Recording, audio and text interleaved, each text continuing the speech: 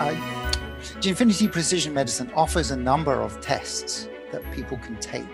So I'd like to kind of dive into some of these because, you know, a lot of our audience are taking NAD boosters, NAD precursors, or perhaps analytics. And then, but it's so difficult to understand how well these are doing. And so a number of your tests would be able to help with that, I think. So what I'd like to start with is, so the NAD test. So you have an NAD test. Could you introduce what that is and how that works? Sure. And we actually have two different types of NAD tests. So if you look at where NAD can be found inside of our body, you can put them into two major locations. Most people talk about NAD that's inside the cells when you talk about NAD. And that's what we call intracellular NAD. But NAD can also be secreted from the cells into the bloodstream. And we call this form of NAD the circulating NAD, or NAD, or plasma NAD, if you want. So the NAD inside of the blood can circulate all over the body. And this actually has very important functions that we can perhaps get into a little later. So we actually develop the test that can be used to measure both intracellular and circulating NAD. For intracellular NAD, we use blood spots that are, you can basically do a finger prick and apply a drop of blood on a field paper. It's a type of field paper that's commonly used in newborn screening laboratories. So it's very easy to do. And once the blood is dried on the field paper, and we apply NAD fixing buffer or NAD stabilizing buffer that will keep the NAD stable for many days. And I think this is a really critical step because NAD is very unstable, as you know. And if you don't stabilize the molecule, you are not going to be able to measure it. And the second important component of our test is a high throughput technology that can be analyzed using automated analyzer. So that allows us to analyze hundreds of samples a day by a single technician. And I think that's important for us to reduce the cost and really make the test available to all consumers. And our goal is to democratize the test so everyone can do it because NAD is so important in our cellular function, and the level of NAD varies in different individuals, and it declines with age, and that's widely known. So it's extremely important for us to monitor our NAD levels, and especially important for us to know whether a supplementation or some other kind of NAD boosting are actually working or not. And so for most consumers that are using NAD supplementation, the intracellular assay is probably a good place to start. But the circulating NAD, which is much less talked about, actually can play a hugely important role in various diseases and conditions because receptors for NAD have actually been found in certain cell types, especially neuronal cells. And that's why I think NAD therapy has been quite widely and successfully used for treating neurological diseases and addictions and so on. I think this has a lot to do with circulating NAD rather than intracellular NAD. Okay, so a couple of questions on that. So for the intracellular NAD, you're looking at the blood. So how does using the blood give you the intracellular NAD levels? So once you apply the blood on a field paper, yeah, and the NAD level inside of the cells is actually released. And then we use the buffer to extract the NAD out of the field paper. Because the concentration of NAD is inside of the cells is about 60 to 80 times higher than NAD found in the plasma. So if you look at the total NAD level in the blood, most of the NAD comes from intracellular. And the proportion that comes from the liquid form or the plasma of the blood is negligible. It's only less than 2% of the total NAD that you can measure from the blood. Right.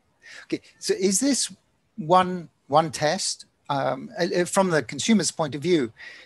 They apply it in one test, or there's two separate tests? Yeah, two separate tests. It's two separate tests. The intracellular NAD is a standalone test, and the circulating NAD is a part of the aging SOS panel, or part of the dual test of NAD and senescence.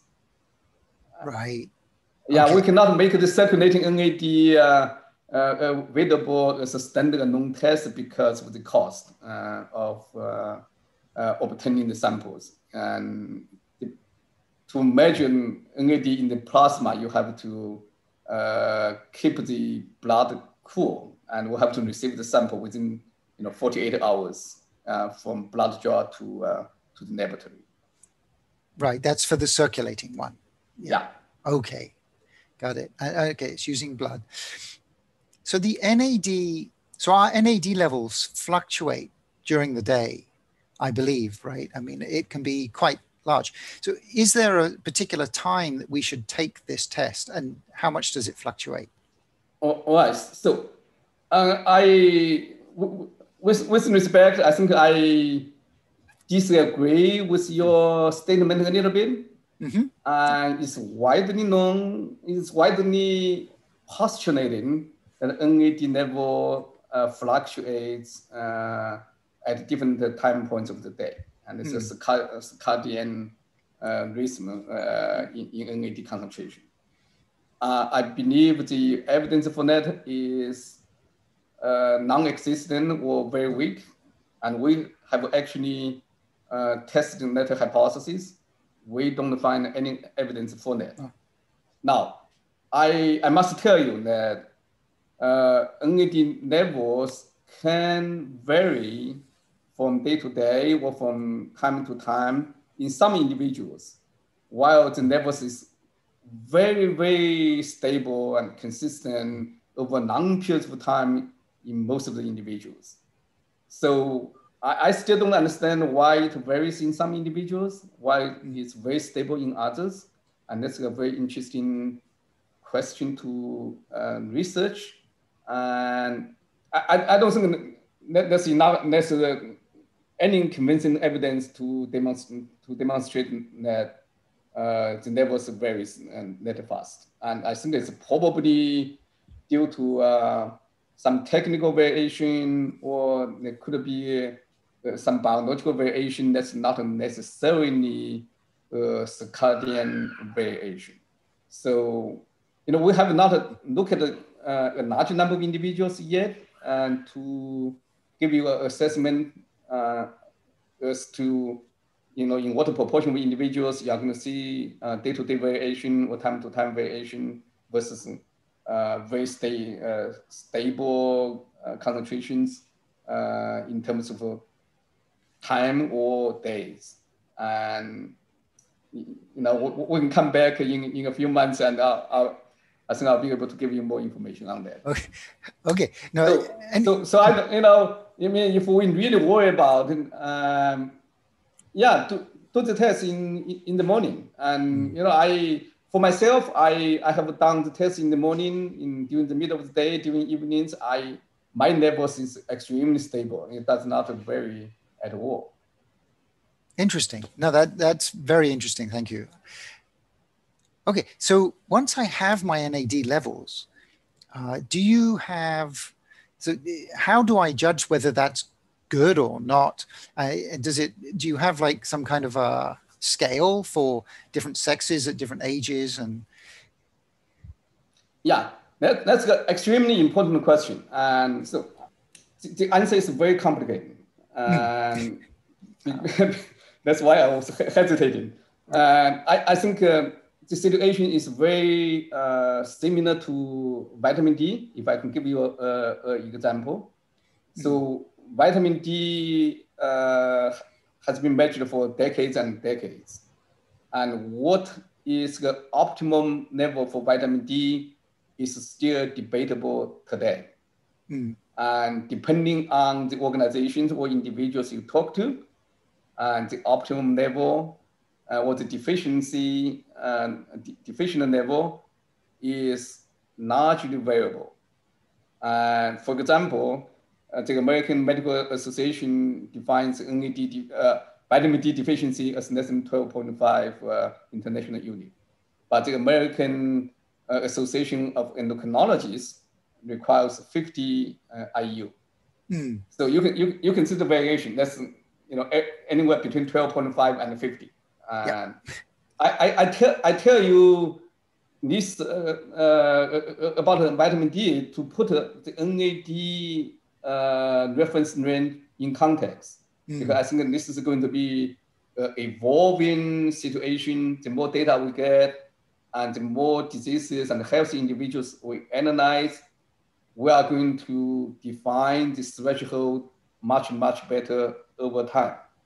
With NAD, we are probably at a level of 50, 60 years ago when where vitamin D was, okay? So now let me give you what's important. How we define the optimum threshold. I believe that we want to maintain or achieve the levels found in young people, very young people, and you can define how young. Based on our evidence, we believe the levels are mostly stable and high in people younger than 20 years of age. And that was shocking to me, because we were thought that adults in their 20s, 30s should still have high levels of NAD, right? That was at least what I believed in.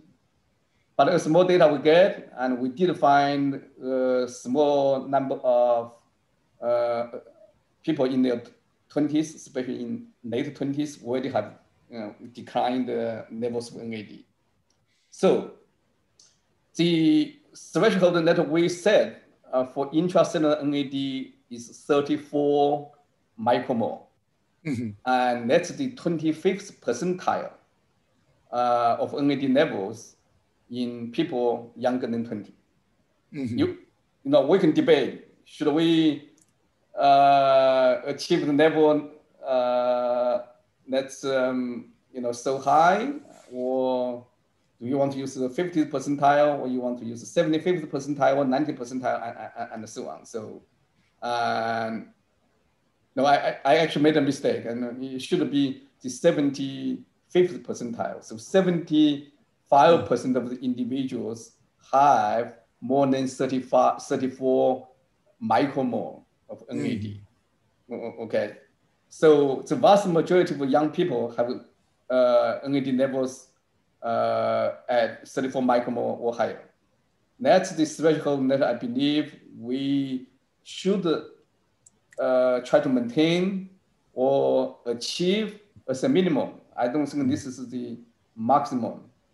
And so unfortunately, NAD levels decline with age.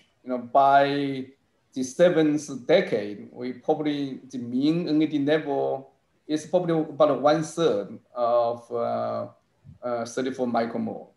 And so, and the good news is supplementation can really help. And we can talk a little more about that.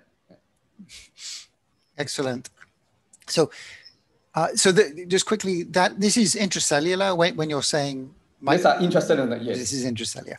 Okay. Is it possible to have too much NAD?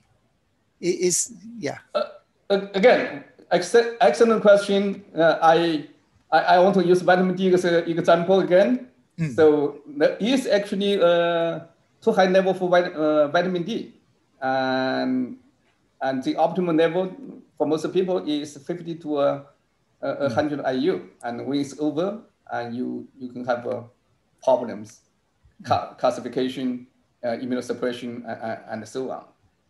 The level, the higher end of NAD is not defined yet.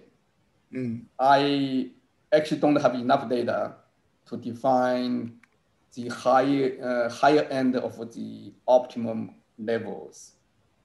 But certainly there is a concentration that's going to become either toxic or is going to be bad for our body. And that level is probably quite hard to achieve with the current supplementation.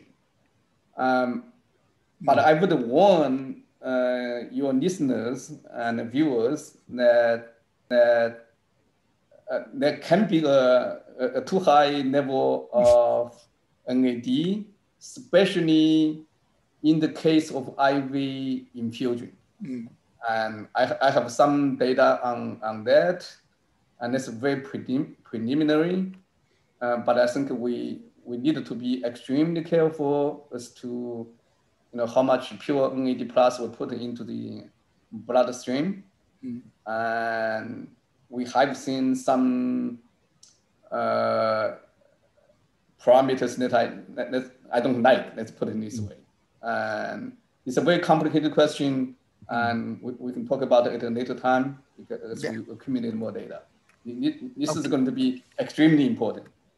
Right, excellent. I hope that you found the video informative. Professor She is very generous to offer a 10% discount code to our audience for all the tests. Please find the discount code and details in the description. Thank you so much for your kind support. I wish you all well and will speak to you again soon.